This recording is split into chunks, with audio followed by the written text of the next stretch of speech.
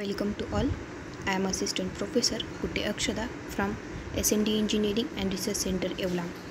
Today's topic is structure of graphene. Graphene is an atomic scale honeycomb lattice made up of carbon atoms. Graphene is the basic structural element of graphite, carbon nanotubes and fullerenes. In short, graphene is the super thin, super strong, transparent, conductive and self-repairing material.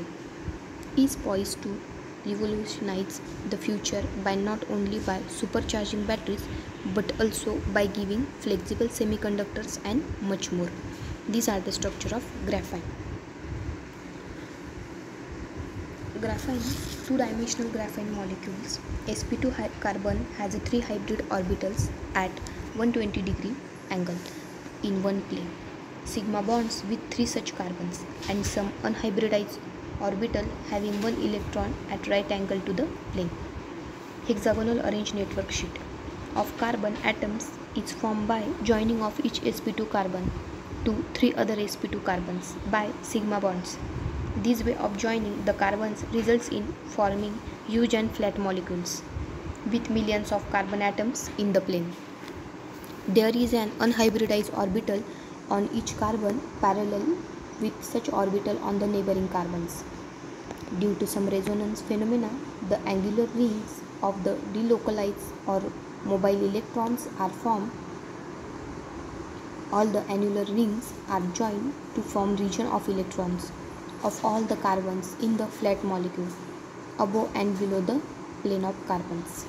These regions contain the freely mobile or resonating electrons, and hence graphene is good conductor of electricity. The carbon-carbon bond length is 1.42 angstrom. The valence and conduction band are overlapped and there is no energy gap. Hence graphite is good conductor of electricity.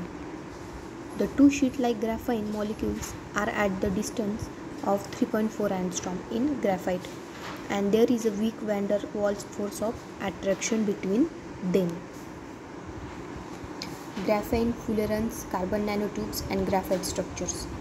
In this diagram, graphene, fullerenes and carbon nanotubes and graphite structures are seen.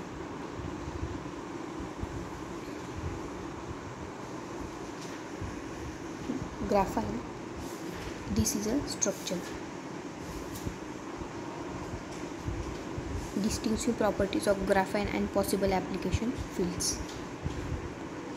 Occurrence and production. The following processes are adopted to produce graphene: exfoliated graphene, epitaxial growth on silicon carbide, epitaxial growth on metal substrate, graphite oxide reduction, pyrolysis of sodium ethoxide from nanotubes, from graphite by sonication, carbon dioxide reduction method.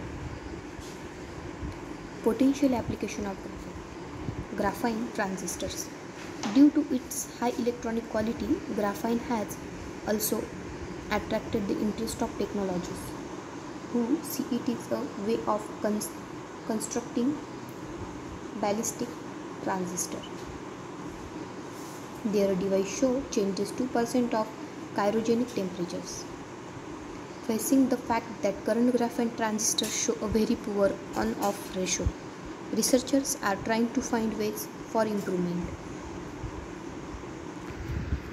Therefore, the graphite molecules can slide past over each other on application of force and graphite is smooth material.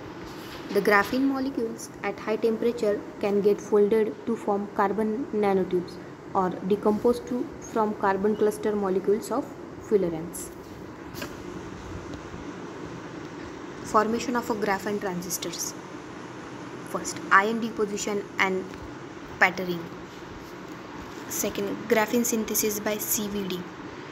Third, source drain electrode deposition, ion ethylene, insulator deposition of ALD, top gate electrode decomposition, optical microscope images and optical microscope images. Integrated circuits.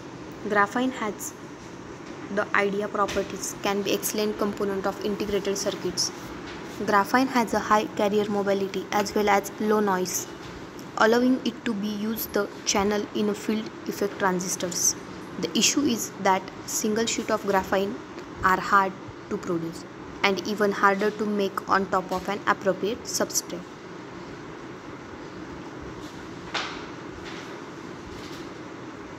Announced in the fabricated and characterized graphene transistors operating at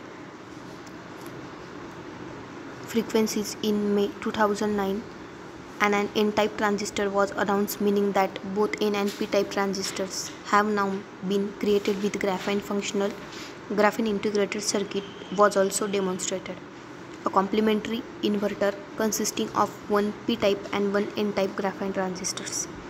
However, this inverter also suffered from a very low voltage grid. The Intel uses graphene technology. Solar cells. The most unique aspects of OPV cell devices is the transparent conductive electrode. This allows the light to react with the active materials inside and create the electricity. Now graphene polymer sheet are used to create thick arrays of flexible OPV cells, and they are used to convert solar radiation into electricity. Providing cheap power.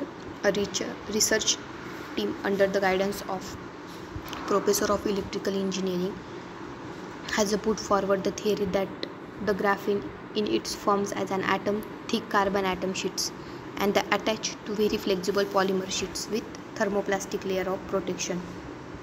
The flexibility of OPVs gives these cells additional advantages by being operational after repeated bending, unlike the indium tin oxide cells. Low cost, productive conductivity, stability, electrode, organic film compatibility, and easy availability along with flexible gives graphene OPV cell decidedly added advantages over other solar cells. A graphene solar cell, its structure, and a graphene organic LED. These are the images of graphene OLED. In first layer, cathode is used. In second and third, organic light emitted layer, and third layer is graphene, and last is substrate, and light is emitted. Antibacterial paper made from graphene. Scientists at Institute of Applied Physics have shown that graphene, a material which is a sheet of carbon exactly one atom thick, does not allow the growth of bacteria on its surface. This means graphene could be useful in applications such as hygiene products or packaging that will help keep food fresh for longer period of time. We find that graphene derivatives, graphene oxides and reduced graphene oxide can effectively inhibit bacterial growth. This is a significant finding as both previous and our studies have proven that graphene, particularly graphene oxide, is biocompatible and cell can grow well on graphene substrates, and the other nanomaterial are often cytotoxic.